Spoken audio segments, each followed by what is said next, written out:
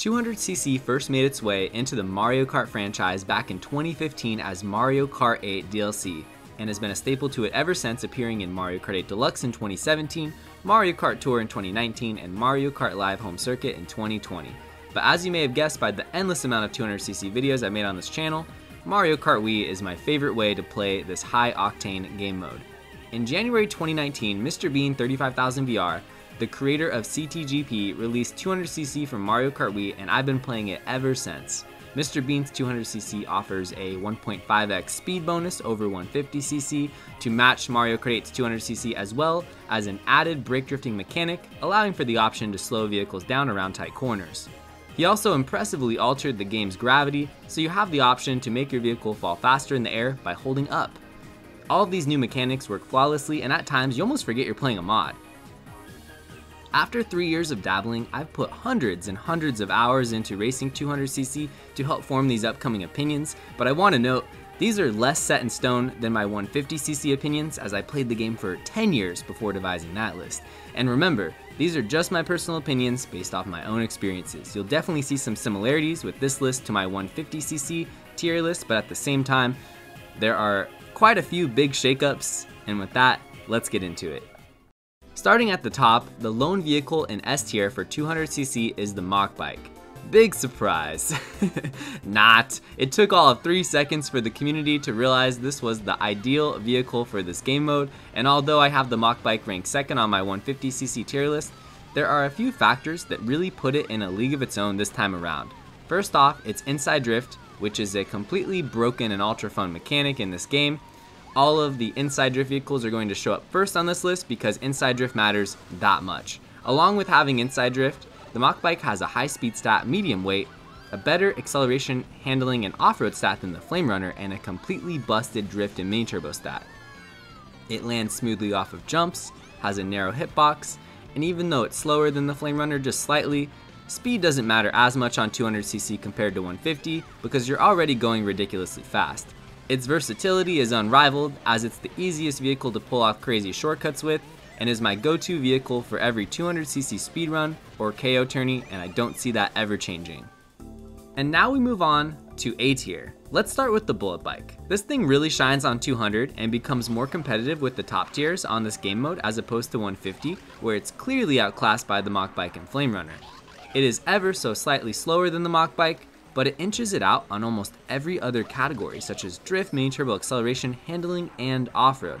Unfortunately, the Bullet Bike has a fatal flaw, and that is its abysmal weight stat.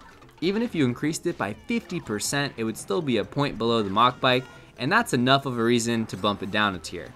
Weight matters tremendously for avoiding getting bumped off, but it also affects your landings from jumps. This vehicle bounces all over the place, eating your trick boost upon landing flip tricks all the time. Luckily, it's less of a problem on 200 because of the fast fall mechanic Mr. Bean added, but it still isn't ideal. The one benefit to its low weight is because you get high air off ramps. It makes executing certain shortcuts an easier time. It's a shame Nintendo shafted lightweight so heavily in this game by making weight matter as much as it does, but hey, Mario Kart Wii was never a game that thrived off its balance, was it? Omitting its weight stat, the main reason this vehicle thrives on 200cc is because it can handle every track, even the most twisty and curvy ones like DK Jungle Parkway. It's equipped for almost any situation. It's just a scary vehicle to use on tracks without rails like Wario's Gold Mine or Rainbow Road. The Flame Runner is up next, and honestly these two are pretty interchangeable, and I'll explain why. I actually prefer the Flame Runner to the Bullet Bike on many tracks, even though it only wins in 2 of the 7 categories, those being speed and weight respectively, because I've used this vehicle so much on 150cc over the years, which has made me extremely comfortable with it. It's definitely better than the Bullet Bike and even the Mach Bike on the less complex courses like Peach Beach or Moo Meadows. However, the Bullet Bike doesn't struggle on any track whatsoever.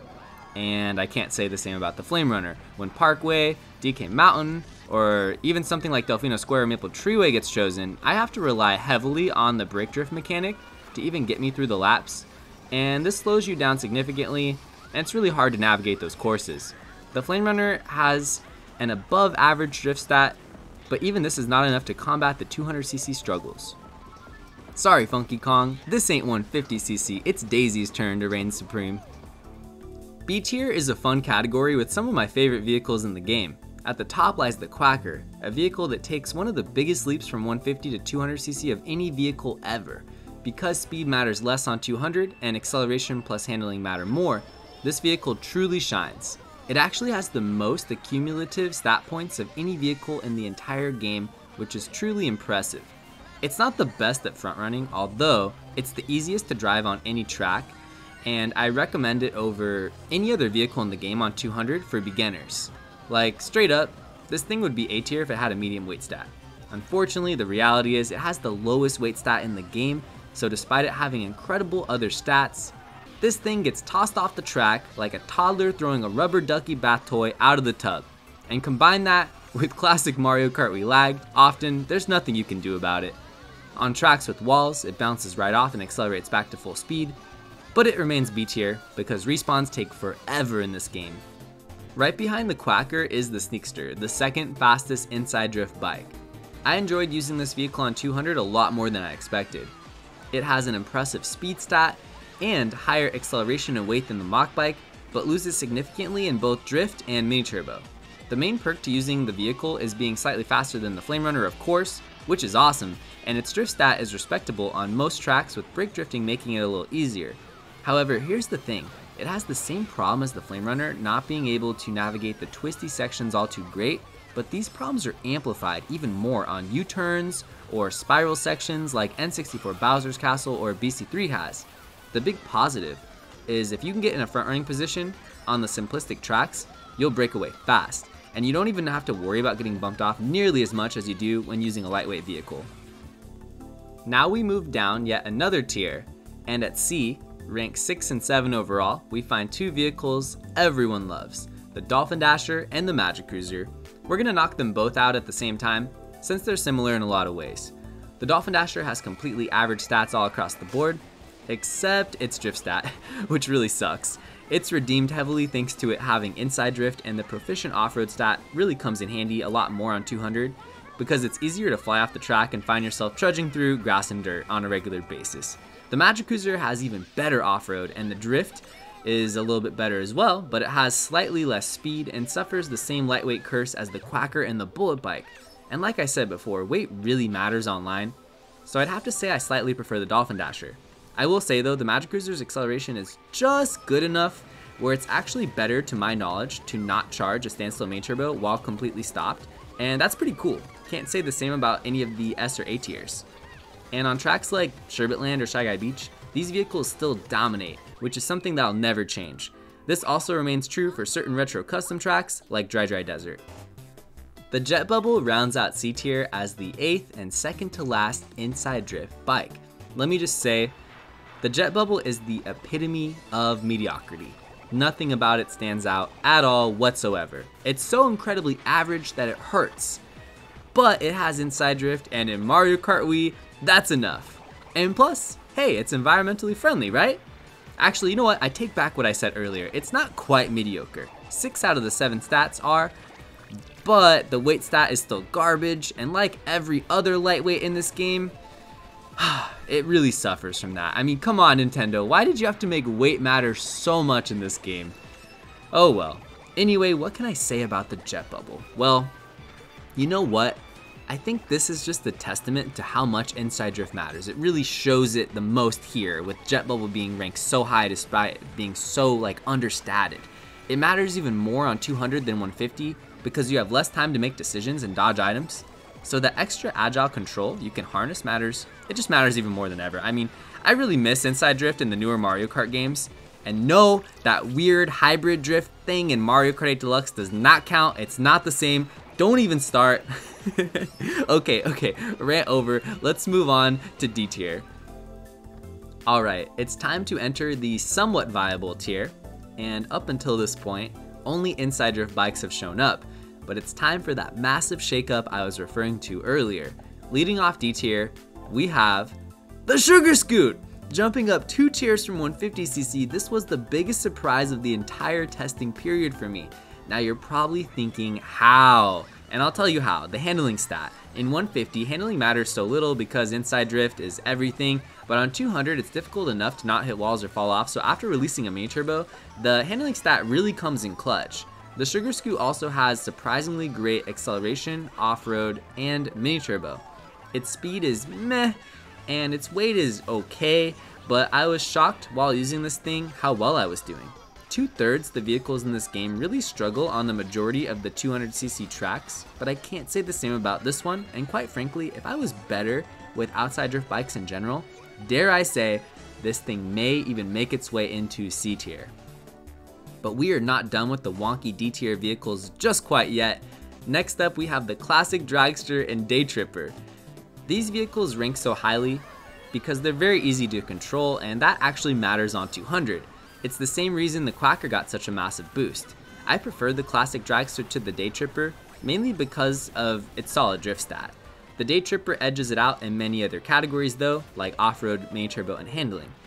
I think it's comical how I prefer these over the top 150cc karts, but they're just so much easier to use, and evading items isn't a chore due to their proficient acceleration and handling stats. When I do a 200cc kart only knockout tournament sometime soon, I can guarantee you'll see me on one of these two vehicles. Now it's time for E tier, the barely viable. Here lies the last vehicles worth mentioning who made it out of the F tier dumpster. And which are they? Finally showing up, we have the Mini Beast and the Wild Wing. The best two karts for online on 150cc are known for their exceptional speed, mini turbo, and drift, but they struggle on 200 with speed mattering less and handling and acceleration mattering a whole lot more. You can have some really great races with these when nothing goes wrong, but when things go wrong, they go really wrong. They're clunky, and it often felt like I had no control over my fate while operating these clunkers. The blazing fast speed of the races combined with these karts' lackluster movement options put me in the crosshairs of my opponent's firearms on a regular basis, and it got old fast. They still got swift speed and tight drift going for them, two important factors, and it's enough to keep them out of F tier, but I can't put them any higher than E. I think it's important to note, however, these vehicles will perform better in kart-only rooms as they'll be able to front run. But if bikes are involved, I prefer the classic dragster and the day tripper, oddly enough. The last E tier vehicle I'd like to mention is the Zip Zip. It's actually similar to the Sugar Scoot in more ways than one. It's an outside drift bike, of course. It has bad drift, but its solid handling sort of makes up for it, and something people fail to realize about the Zip Zip is how it has a better off-road stat than the Dolphin Dasher. So it's a sleeper on Shy Guy Beach and Sherbetland to take home gold. It also has a slight weight advantage over the Sugar Scoot, as well as a nice speed boost in comparison. I really enjoy using the Zip Zip, honestly. I just wish it had better handling and drift, because it would seriously be C tier. I feel like this is one of the least talked about vehicles in the game, but it's definitely an interesting one. Alright, we finally made it to F tier. Just like before, I'm gonna make some honorable mentions, and these go to the Bit Bike, Shooting Star, Honey Coupe, Spear, Standard Kart, Wario Bike, Standard Bike, and Cheap Charger. You can definitely make multiple tiers within F, but at the end of the day, there's no denying how unviable these vehicles truly are in this absurdly fast game mode. The biggest disappointments for me were the Spear and the Honey Coupe, honestly. The Spear dropped the most of any vehicle from my 150cc tier list. This thing is so bad on 200, it's not even funny. It's pure torture on most tracks, and since speed matters less, this thing suffers the most. I didn't expect to see an inside drift bike in F tier when I embarked on this journey, but trust me, this thing definitely belongs there. And as for the Honey Coupe, clunky, clunky, clunky. I was expecting it to be about equivalent to the Wild Wing, but I had so much trouble controlling it despite the smaller hitbox. The Bit Bike is really zippy as per usual, and definitely does better on 200 compared to 150, but at the end of the day, it can't front run due to its extremely low speed stat, and the weight is Quacker level bad, and you combine that with a mediocre drift stat and outside drift, and yeah, you're gonna have a bad time. The vehicles in this tier either have more fatal flaws than one, or just blatantly average stats all across the board combined with outside drift. But with all that being said, you'll see me using all of these vehicles and many more on my new 200cc KO series playing the official CTGP knockout mode in the near future. I'll be doing my best to give these vehicles some extra limelight as I challenge myself with one F tier vehicle at a time. More on that later. But with that, I hope you guys enjoyed my Mario Kart Wii 200cc vehicle tier list. Finally uploaded this thing at last. And what tier list would you guys want me to make next? Let me know in the comment section below. And if you want to help out this channel, hitting the like button helps tremendously, and please consider subscribing as my channel is filled with Mario Kart content. Alright, that's it for this video. Thank you for watching. Enjoy Funky Kong dancing as always, and peace.